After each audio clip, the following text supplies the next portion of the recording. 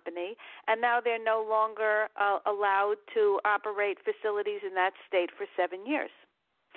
So, and that's just one state. I'm sure, there are situations like this across the country, and that's very unfortunate. Every day I open an article and there's something else. I read something about New York earlier. There's something about Connecticut a few weeks ago. And there's things about California. I mean, it's all over the country, and I think that's why I wrote this book, because I want to bring the conversation to a national level so that people will start to demand better for their loved ones and ultimately for ourselves. We're all going to be there sooner or later, hopefully, right? I mean, that's the goal for everybody, to try to make it at least to the elderly age and everything. I know I have some friends that put limits on it. Like I have one friend that basically says that, if they're, I think they put like almost a cap at like around 80 or 90, but they're also talking about like the fact that they don't want to live much longer if they're not going to have quality care, or if they're not going to be able to be fully functional. So they want to be able to be fully functional and be able to really survive and do things of that nature. And I do know that one of the things that I've been really proud of here in North Carolina is that there's a lot of programs that actually work on encouraging some of our elderly to stay involved. Like we have a group here called the Dancing Divas, which is actually a cheerleading squad, and they actually are. Oh, cool! I love it. Yeah, and I think the youngest member might be in their 60s or something like that. But they have members all the way up until like the 80s and the 90s. They travel around. I love that. Hey, listen, I'm in my 60s. Can I come down there and join? I think that would be great.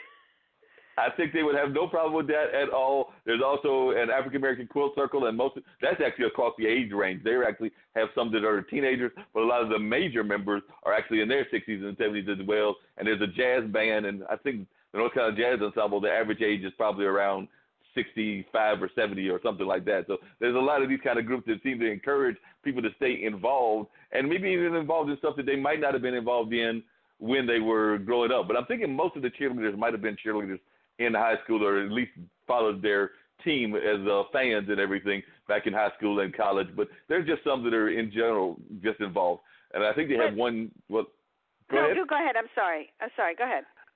But I was just saying, the centers that I see that seem to encourage people more are those that seem to try to want to encourage people to stay involved and to stay active. Would you agree with that, that the ones that are successful are the ones that try to get people active? Because I know there's another center here, and unfortunately money is part of the issue, because the better centers, from what I've seen, are usually the ones that also cost a little bit more, because I know that there's two major centers here, but they bring people to stuff. They have bands, so they bring people to like symphony concerts. They bring people to plays. They bring people to get involved and to stay outside of the buildings that they might be staying in. So it seems to me like, I imagine this is the same case in New York, Massachusetts, Connecticut, and even other parts of the country, that the better ones seem to try to keep their folks active.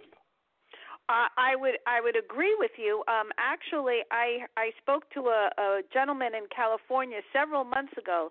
He has some great programs going on. So it's not always about money. I think it's about a creative approach and thinking, how can you really keep people engaged? So in this particular gentleman, it oversees 70 nursing home facilities owned by this company. Now, I don't know anything about the company, but I only spoke to him about the programs that he's running. And I'll just give you an example of two of them that really probably don't cost very much money.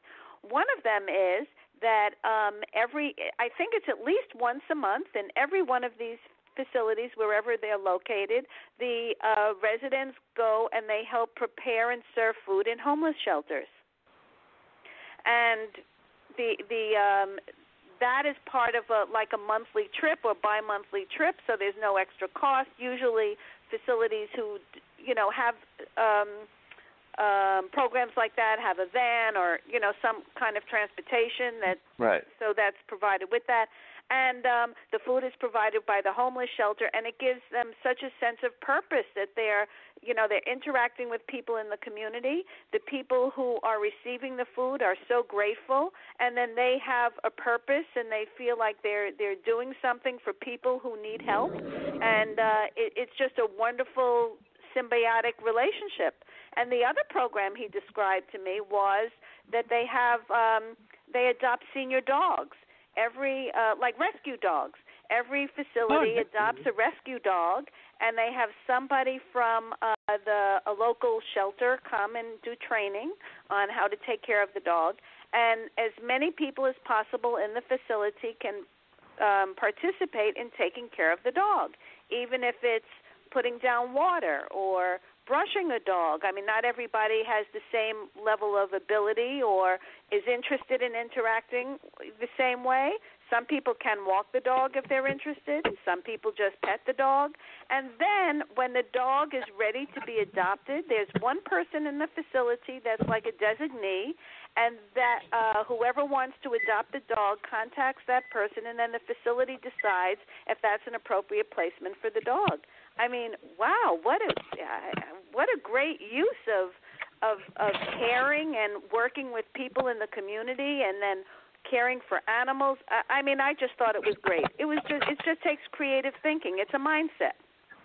Yeah, definitely. And there's actually a program similar to that in Chapel Hill, North Carolina, which is a town over from me. But it's the organization, I think they're called Cattails or something like that. But it's basically you get to walk into the room and associate with cats, pet the cats, enjoy the cats, and things of that nature. And they're working with a group called the Goat House, and they're trying to encourage people to eventually adopt these cats. But, of course, they check and make sure that your house is cat-friendly and that you're able to actually care for the cat and the cat's not going to be abused or whatever. But I just thought that was an amazing thing that they have this kind of organization. I think we have one other call, so I want to get that on, and expecting those phones to be ringing left and right today. But, Melissa, I was just wondering, how do you think NASCAR is doing in terms of bringing in the elderly to the industry? Because, like I said, we had you on earlier, and I know that that's a target market that NASCAR definitely tries to go after, is folks that are up in age and things of that nature. Of course, the drivers are usually younger, but they oftentimes drive well into their 50s and 60s. Oh, there are drivers that have driven into their 70s. I think, well, that is their core fan base. You know, their core fan base is becoming elderly now, and they do everything that they can to keep them engaged. But let's face it, you know, attending a race is very expensive, and when you're on a supplemented income, you know, you're taking quite a chunk out of your monthly expenses. It's just, you know, it just doesn't make for a good mix with them. But they are still very respectful of their core fan base, and they try to tailor things so that they are still inclusive and that things don't go too far to the left. So I thought it was very interesting to see Monster Energy as their title sponsor for the Cup Series, because Monster Energy is, you know, high energy. You know, they are way over the top. And NASCAR is kind of reserved. You know, they need to catch up with times a little, you know, do a little bit more to be inclusive and, you know, on time with things. But I think they need to reach out to the communities, because you do have seniors that still, like I said, and I just found out that gentleman that I spoke about at the nursing home, my daddy passed away. But you do have elderly people that are NASCAR enthusiasts, and it's the highlight sometimes of their week. I know that gentleman, God rest his soul, you know, he really, you know, he would, you know, really pick up. His spirits really picked up when he was watching a race. And, I mean, he did not take his eye off of the TV screen. So, you know, maybe it's a program that they need to create to get the seniors more involved or keep them involved in the sport, you know, make it more affordable for them to attend, you know, maybe reach out to the nursing homes or, you know, give them a senior citizens discount. You know, if I could just add something to that, you know, because the population is getting older, so, you know, if they want to keep a fan base, because, you know, the statistics are by the year of 2035, there'll be more people over the age of 65 than under the age of 18 in this country. So they have to do something if they want to keep the stands full, you know, and keep people engaged. Absolutely, 100%. I think that's a great idea. You know, maybe they can have a senior citizen day or once a month or something like that. That would be a great idea, and people would love that. It would be a great outing.